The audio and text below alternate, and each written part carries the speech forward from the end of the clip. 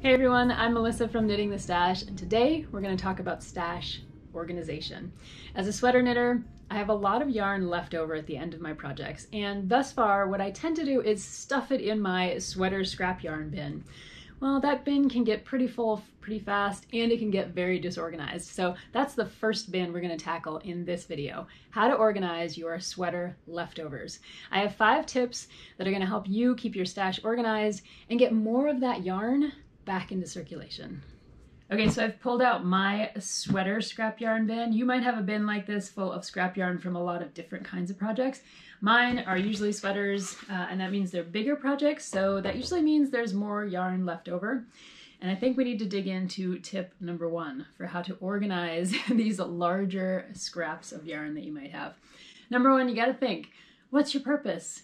So for me, my purpose in keeping this sweater yarn bin is to have yarn so that I can mend my sweaters or modify them later. So the first 2 cakes of yarn that are right at the top here, these 2 are from 2 of my favorite cardigans, and I use these to mend my cardigans all the time.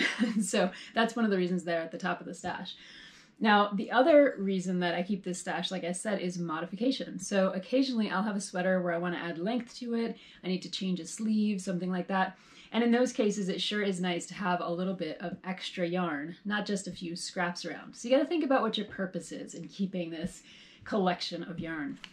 Now, once you know what your purpose is, usually the next step is to bag it or tag it and make sure that you know what you actually have in your stash. So for example, I have this group of Brooklyn tweed yarns over here. This is all loft yarn that came from a sweater project, and you can see the tags are embedded in the cakes of yarn. That is a huge tip, and I will show you here.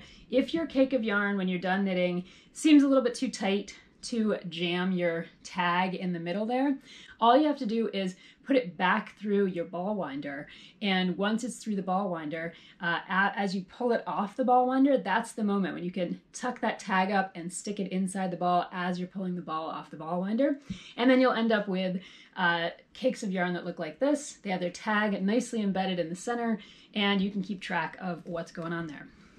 But if you want to bag it instead, that's another route to go. Maybe you have, you bought some minis in a plastic case or something like that, paper case. You can keep your minis leftovers right inside that case. That'll keep it marked. That's kind of like bagging it. Or you can group like with like. So this was a sweater project that had a lot of different colors of Lopi yarn in it. It was a beautiful colorwork sweater. And so I put all of the leftover Lopi yarn in a single bag so that I know which project it's for. If you wanted to, you could even use that label on the bag to write the project or the style of yarn that's in here. I know this is Lopi, so at the very least I have that in a bag. Now, when I get to projects like this one, this was from a sweater that I made out of my own Shorn 4 yarn, and you can see that I have some labels on this one cake, but I happen to know that these other scrappy bits are also Shorn yarn. So instead of allowing these scraps to kind of flounder in this bin by themselves and maybe get lost over the years, I'm gonna grab myself a little quart plastic bag, put the unmarked scraps at the bottom, and put the scrap with the tag at the top. And that way, I know exactly what I'm getting when I look at this bag, and I know that all this yarn is the same. Now, this is especially true if you have a lot of gray yarn in your stash. So, for example, here I have another gray yarn, there's more gray over here, there's more gray buried down here, and if they don't all have tags in them, it can get pretty hard to distinguish year after year when you're working on projects. Now, my third tip for you is to keep smaller quantities instead of full skeins. Now, I have been known to find full skeins in my yarn stash bin here. And you can see right here on top, I have a good example. This was a sweater that I made for my mom, and the yarn here that I have is way more than I might ever need to repair her sweater. It was a very large, long cardigan, and this yarn is probably way more than I would ever need. So what I should probably be doing is keeping this smaller piece of yarn right here, or maybe even both of these, which I've tied together. And then this full skein, I think it comes out of the sweater scrap bin and goes back into the normal stash. Now, if you are keeping smaller quantities of yarn, I got a couple recommendations for you. So these, let's look at these, this little pile over here, for example. I have some Maniitoto wool. I do have a tag for it, but it's balled up rather than caked up. So again, you could make it into a cake and stuff the tag inside, or you can slide the tag over, fold it over like this, grab a piece of tape, put a little tape on there, and then it will stay in its tag a little bit more easily. You can do the same thing with a rubber band. Here I have a tiny piece of loft left in the ball form, and I've just popped a rubber band around the tag, folding it over slightly, and that way these things are going to stay with their tag. The next thing to do, again, we're back to bag it and tag it.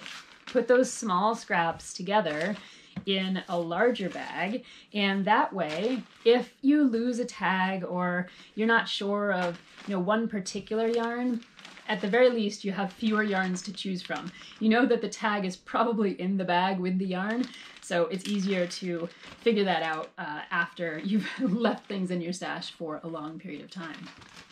Tip number 4, know when to destash it.